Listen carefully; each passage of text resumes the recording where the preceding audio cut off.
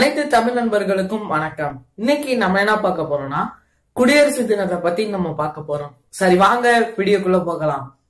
மோதிலால் நேரு ஜவஹர்லால் நேருவோட தந்தை. இவர் பாத்தீங்கன்னா ஒரு காங்கிரஸ் கட்சி ஆரம்பிச்சு அந்த கட்சியில ஒரு முக்கியமான ஒரு பதவியில இருந்தாரு.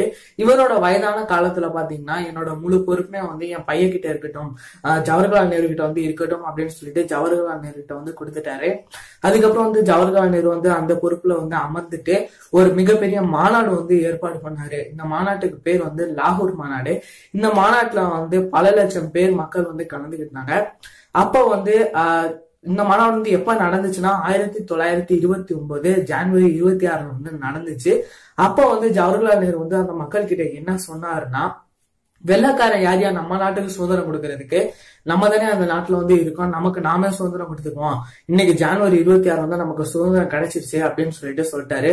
அதுக்கப்புறம் வரக்கூடிய ஆண்டுகள் எல்லாம் பாத்தீங்கன்னா மக்கள் ஜனவரி 26 சுதந்திர தினத்தை செலிப்ரேட் பண்ண ஆரம்பிச்சிட்டாங்க.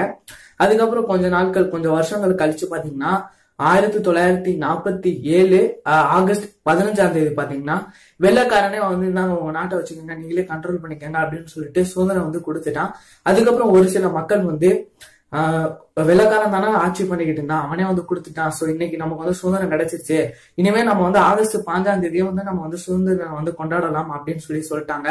அதுக்கப்புறம் சுதந்திரம் பெற்றதுக்கு அப்புறம் அம்பேத்கர் தலைமையில பாத்தீங்கன்னா கான்ஸ்டிடியூஷன் எழுத ஆரம்பிச்சாங்க, சட்டம்லாம் எழுத ஆரம்பிச்சாங்க. இதுல பாத்தீங்கன்னா ஒரு கண்ட்ரினா இப்படிதான் இருக்கணும், இந்த ரூல்ஸ் எல்லாம் பின்பற்றணும் அப்படின்னு சொல்லிட்டு ஒரு சில கான்ஸ்டிடியூஷன்லாம் எழுத ஆரம்பிச்சாங்க.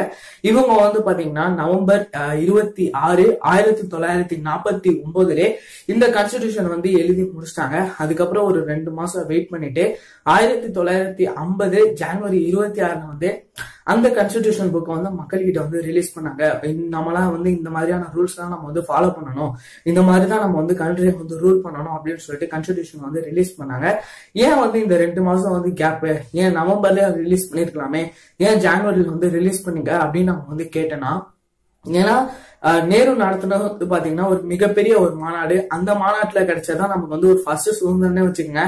சோ அந்த நாளை நம்ம மறக்க கூடாது அப்படின்னு சொல்லிட்டு தான் ஜனவரி 26 அந்த கான்ஸ்டிடியூஷன் புக் ரிலீஸ் பண்ணாங்க.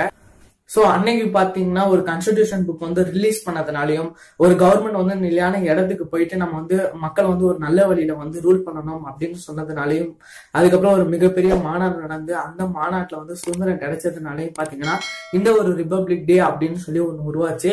சோ இந்த வீடியோ ரிபப்ளிக் டேவோட ஒரு ஸ்பெஷல் வீடியோ இருக்கும். வேற ஏதாவது இந்தியன் ஹிஸ்டரியை பத்தி தெரிஞ்சுக்கணும் அப்படின்னா கமெண்ட்ல சொல்லுங்க. இந்த வீடியோ பிடிச்சிருக்கு அப்படின்னா இந்த வீடியோக்கு ஒரு லைக் கொடுத்துருங்க. இந்த வீடியோ உங்க நண்பர்கள் கூட ஷேர் பண்ணீங்கன்னா ரிபப்ளிக் டேயோட ஹிஸ்டரியை அவங்களும் கொஞ்சம் தெரிஞ்சுக்குவாங்க. சோ இந்த வீடியோ மறக்காம ஷேர் பண்ணிருங்க. மீண்டும் ஒரு நல்ல வீடியோவில் சந்திப்போம். தேங்க்ஸ் ஃபார் வாட்சிங். அனைத்து நண்பர்களுக்கும் குடியரசு தின நல்வாழ்த்துக்கள்.